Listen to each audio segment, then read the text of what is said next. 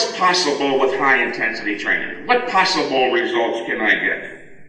Well, you can always cite certain specific individuals as examples, of course. Mike Mentzer, Ray Mentzer, Casey Beater, Aaron Baker, David Dirth, David Paul, and last but not least, the greatest and the most gracious of all, Dorian Yates, who's been very kind to give me some credit. You may have heard of David Paul, one of the famous Barbarian brothers.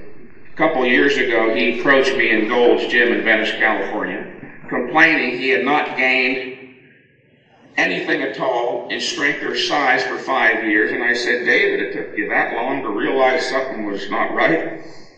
Just joking. He had, in fact, been training 2 times a day for up to 3 to 4 hours a day, every day for 5 years. He was mistakenly doing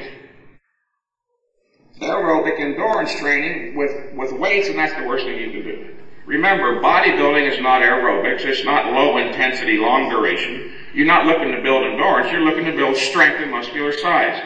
Bodybuilding is anaerobic, high intensity, short duration.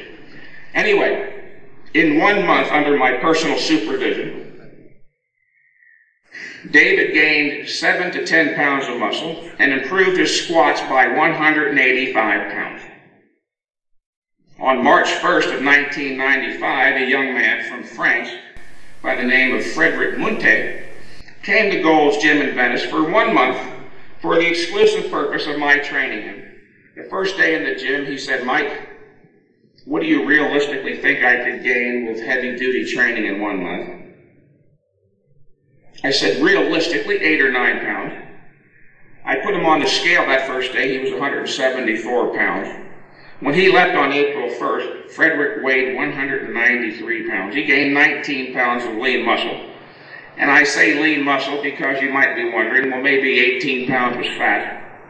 Well, he was rather rangy, tall, linear, thin skin to begin with. And the last day when we checked out his skin thickness, he and I were convinced that if there was any fat, we couldn't see it.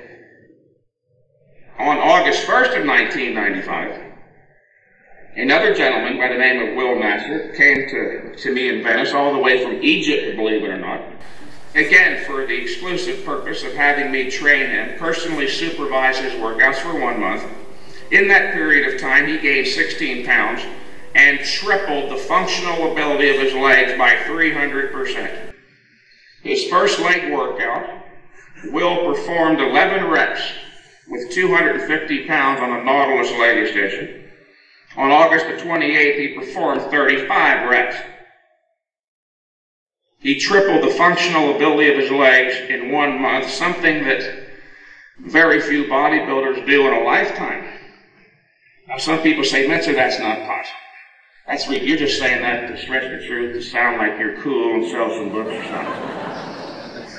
I say, well, don't forget it was only 50 years ago that they said it was impossible to go to the moon. Of course, if you know literally nothing about the scientific principles of astrophysics, you look up at that moon, you say, there ain't no way we're going there.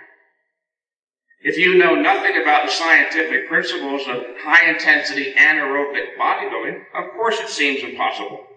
If you're still operating on the childlike fuzzy notion, more is better, more jelly beans are better than less, so more sets, and allow your workout to degenerate unwittingly into an endurance contest, of course you're never going to grow. You keep sunburning yourself.